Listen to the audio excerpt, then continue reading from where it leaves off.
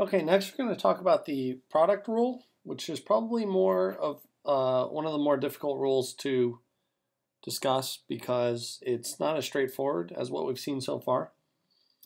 In this case, basically what the product rule tells you is when you take the derivative of two functions multiplied by each other, so we use blue for f of x and red for g of x, that what you do is you actually take the derivative of the first times the second, and then you add the first times the derivative of the second, okay?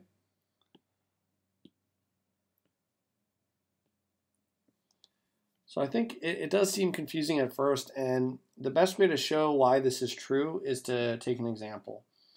So to keep it simple, we'll use polynomials. So let's just say we're trying to take the derivative of something like x minus 1 times x squared plus 2x. Okay?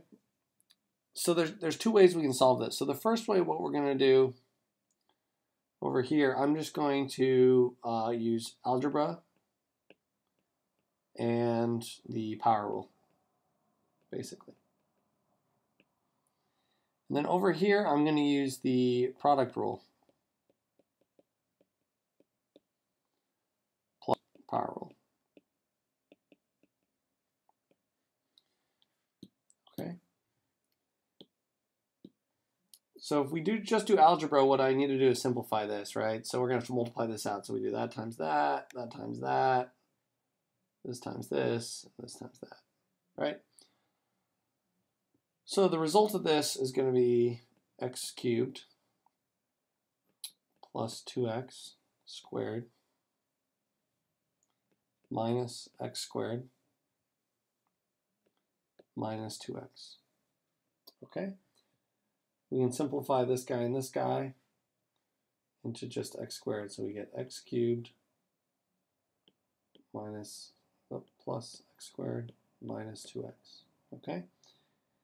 And then let's go ahead and let's take the derivative of this. So I'm going to use the d dx format. And we take the derivative of this. All we have to do is use chain rule on each individual segment, right? So we know the addition of each one of these, we can take the derivative of each individually. So I'll get 3x squared by power rule for this part. This guy is going to become plus 2x. And this guy is going to become minus 2. Okay? If you have questions on that, you can look at a previous video over power rule and sum rule. So there's our solution right here. So now let's go and let's try to use the product rule. So what I'm going to do now is I'm going to basically call, whoops, I'm using the wrong color there. I'm going to call f of x this first function over here. So call this one x minus 1. And use red. And the second function, we'll call it the g of x. So that we're kind of matching the format of this guy. So g of x is equal to x squared plus 2x. So this one is g of x, and this other one, the x minus 1, is f of x when we shove this guy into the product rule. So just to be clear, either one of these, you could use the algebraic method, which might be easier on this problem, but in future problems, you won't have the luxury of doing both. I chose a problem so that we can actually see how this gets done. So what we're going to do is we're going to take the f of x and the g of x and plug it into the product rule. Okay. So according to the product rule, the derivative is going to equal f prime of x times g of x plus f of x times g prime of x. So you like I said earlier, you can remember this by saying the derivative of the first times the second plus the first times the derivative of the second. Okay? So if we go ahead and do this now, f prime, so f prime of x, this guy is just going to be 1. The reason that is by sum rule, by constant rule, the minus 1 goes away, and then the derivative of x is 1. All right? The g of x part, we're just going to use the power rule again, and we get x squared becomes 2x plus 2 of x, which is 2. All right? And now we need to multiply these guys out. So take this, so we take the derivative of the first, which is 1,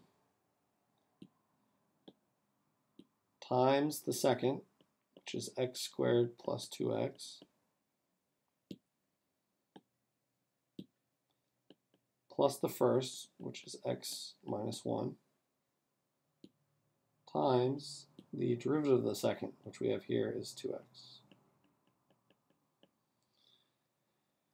Great, and now when we are, I'm going to go just to one color now. So after we multiply this out, we get x squared plus 2x plus, now we got to multiply these guys out again, the expansion. So we end up with 2x squared plus 2x minus 2x minus 2. And you can see these two guys cancel, plus 2x minus 2x. Then we can actually combine these guys. So combine these, we're going to get 3x squared. We still have this plus 2x, and a minus 2, minus 2. And boom, there's our derivative solution. And you can see, when we compare these guys, we actually get their equivalent. So basically, we've shown that using algebra and the power rule over here is equivalent to this new product rule. It may not be simpler in this case, but this does show that you get the same solution, and you will be using this product rule in the future. Thank you.